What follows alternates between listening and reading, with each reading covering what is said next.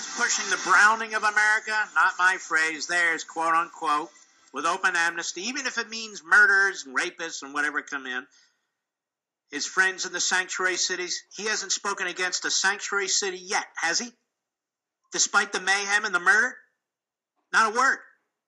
Nothing. He's taken over our healthcare system and he's destroying it. He's destroying everything. And now he is targeting the suburbs. He's specifically targeting the suburbs. He's nationalized local police departments effectively. You know, people say, Obama's going to declare martial law. He's going to declare. He doesn't have to declare it. He's exercising it, isn't he? His government doesn't have the authority to do any of these things, but he does it. Well, if that's not martial law, what the hell is? We've had a silent coup in this country.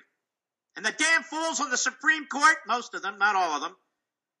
Yes, he did. Yeah, prosecutorial discretion. Oh, we defer to the